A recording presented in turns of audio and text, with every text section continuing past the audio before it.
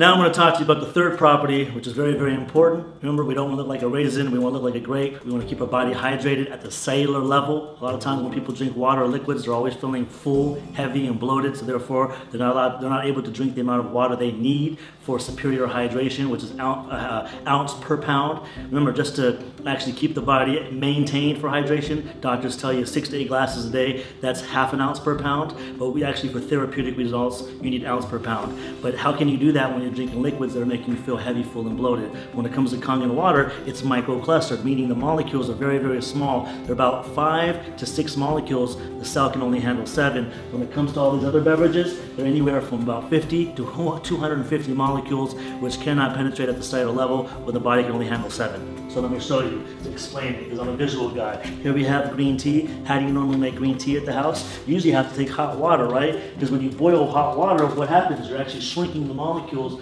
of the water. That's why when you boil water, it starts to evaporate. So what I'm going to do is I'm going to take some Voss, some regular bottled water. I'm going to pour it into this cup with the green tea. Am I going to get any tea? Absolutely not. Why? Because the water hasn't been boiled. Therefore, the molecules of the water haven't been shrunk. So as you see here, it's not able to penetrate the tea bag. But I'm going to take the same tea bag now, and I'm going to use actual Kangen water, because Kangen water has gone through the electrolysis process. It's been ionized, and the molecules have been restructured, meaning they're actually very, very small for superior hydration.